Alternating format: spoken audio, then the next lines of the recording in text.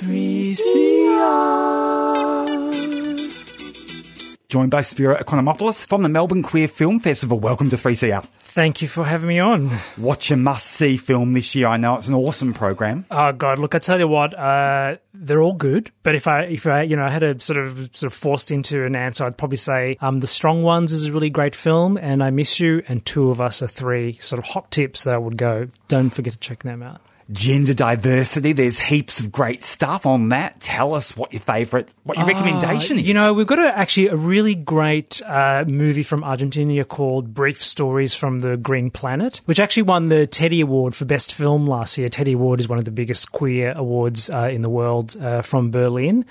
And the way I would describe this film is basically E.T., but with a trans woman in the center of the story. So it's about this woman a trans woman whose grandmother passes away, and she is gifted her house and discovers that her grandmother was housing an alien all these years. So it becomes this wonderful road movie where her and her friends are trying to get this alien back home. So it's quite something. It's very offbeat, really lovely, but definitely worth a look. A road movie meets sci-fi. Who doesn't like that? That's fantastic. And that segues perfectly into lesbian films. It wouldn't be a Melbourne Queer Film Festival without an awesome lineup of lesbians. Tell us all about that. We have some wonderful movies this year. I mentioned The Two of Us, which was one of my favourites, I think. It's this absolutely fantastic film from France and Belgium about two elderly women who secretly have been in a relationship for a long time, but on the outside and to their family, they're widows who sort of husbands had passed away, and they're basically sharing a top floor of an apartment, but in actual fact they've been in this long-term relationship, and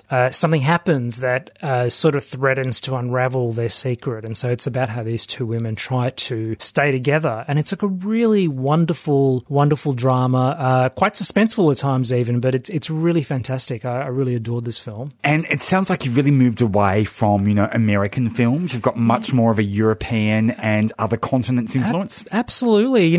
It's interesting this year. I would say this year we've probably had the least films from North America. And it's really interesting. I think a lot of really interesting queer films are coming out from countries actually where being gay is still illegal. And sometimes, I think that's sort of interesting how artists kind of react to those kind of things. And so you're seeing some just really great queer cinema coming out of there. And, the sort of Spanish language countries are always kind of representing in a really amazing way as well. What about Africa? We have a really wonderful film called Walking with Shadows, actually, which is based on a really groundbreaking novel from 2005 about a married man who is basically being blackmailed by a past secret, which basically it's revealed that he had a secret gay life, basically. And it's about him coming to terms with his sexuality, but also his wife kind of dealing with that fallout. It's a really kind of beautifully made film, very empathetic, I think. And I think it's a really interesting movie.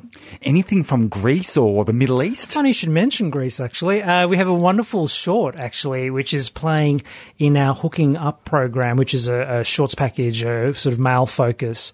And it's this really lovely film called The Distance Between Us and the Sky, which I really recommend people checking out. What about visitors to the festival? Finn Gray-Paul was out last year. Yeah. Who have you got this year? Well, we have the director, actually, of that film, I Miss You, which I mentioned before, which is a Bolivian film, Rodrigo Bello, who's the director. This is actually based on his stage play. And what's really incredible about this film was that when it was released as a play initially, then as a film in Bolivia, it just caused this dialogue there where it opened up a discussion about homosexuality and mental health, and it's a really, really powerful film, and it's incredible the change that it caused within that kind of society. And I think, the film is wonderful. I think it's really kind of emotional and really well made. I'm a big fan of Mexican films. Anything from Mexico? Yes, we have a great movie called This Is Not Berlin. And actually, this is a coming-of-age film set in the 80s. So if you're a fan of the 80s, this is even better as well. And it's about a young man basically kind of coming out and coming of age in Mexico City in the 80s, sort of set amongst the kind of punk queer scene. It's really, really cool and, really interesting kind kind of story, which I enjoyed quite a bit. It's got a lot of energy to it, and wow, yeah, it's pretty cool. The punk scene in Mexico City in the 80s. Tell us a bit more about that other 80s child. Well, there you go. It's like the kind of punk new wave, actually. And of course, as you can imagine, that scene was kind of really sort of gender diverse even back then. We talk about gender diversity quite a bit now, but I think when you look at, even the 70s, even, let's be honest, when you think of kind of androgyny and, things like that, there's stuff that people have been exploring for a long time. So it's kind of interesting seeing it in a prison of that era, but also in a culture that sometimes people sort of see as being hyper-masculine or really conservative. And this is definitely sex, drugs and rock and roll in a big way. So it's a lot of fun. What about the 90s?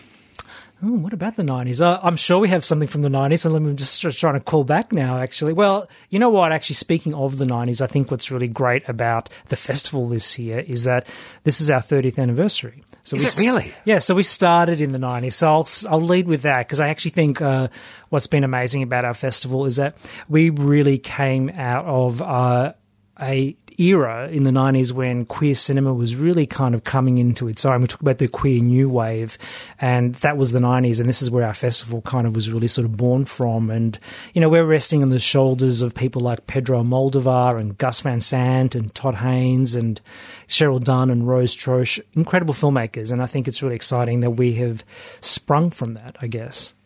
I actually, thinking back, went to that very first festival in 1990, and there was a lot of controversy around a local film called Dykes of Our Restless Days. Sounds great. Yeah, it was great. So you're bringing back lots of fond memories, but it was also, it was an emerging time, wasn't it, for queer cinema, but also a very depressing time with HIV/AIDS and so many deaths. Absolutely, yeah. And I think what's amazing also about our festival too is that, there's a real historical perspective to it too, in particular. Thinking about that when I was programming, a lot of it was about looking forward and also looking back. And, I think our opening night film, is a testament to that, Gay Chorus Deep South, as is a really great documentary called The Archivettes and 5B, which are about an older generation of queers who were living in different times. And, I think that perspective is so relevant and current today even, and I think it's kind of really great that hopefully younger queers can sort of see as well. So who makes the decisions about which films make the cut and which don't? Me. Mostly me. That's basically a lot of power. Well, there's a lot of responsibility, I guess. But, I feel like the festival's in good hands at this point. So, no complaints so far. Look, we all know the marriage equality saga. Is there anything on queer divorce? Look, there's definitely stuff about queer relationships going through very complicated times. And one film in particular called 15 Years is an Israeli movie about a couple who are in a long-term relationship, and they're obviously celebrating their 15th anniversary. And one of their friends announces that they're actually going to have a baby. And this causes, I guess, like a crisis in their relationship. And I think what's interesting about that film is that, I guess, gay couples are thinking about that kind of stuff now, and they're the other sort of pressing issues about longevity, about starting families and, marriage and divorce even. So these are things that we're kind of also inheriting as well. Any horror movies? I like the idea of gay horror. Got to say, horror is my secret kind of, favourite genre. So I am excited Really? Oh, absolutely. It's my favourite. And I'm very thrilled to say that we have a great movie called Spiro, which I would describe as a gay Get Out, is probably the best way to describe it. And actually, that's exciting about that is we have the director coming out for that. So that's definitely worth checking out. And it's a really interesting film about a gay couple who kind of come into this small community with a very sinister secret, which I won't give away.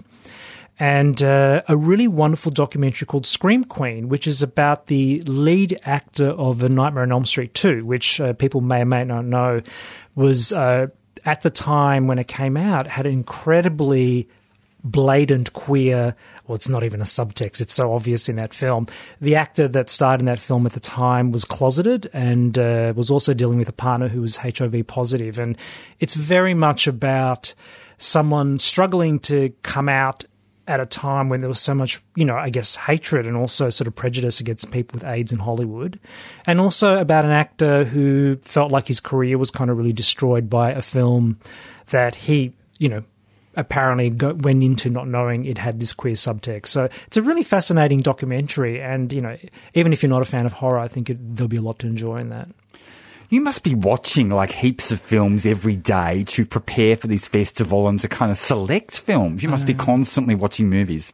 Does watching the Friday the 13th series count? I mean, like, basically, I am watching a lot of films all the time. I mean, I'm a movie fanatic. I love movies so much. I've been, going to this film festival for many years as well, and as a patron. And this is like a dream job for me. So I'm quite happy to watch movies all the time.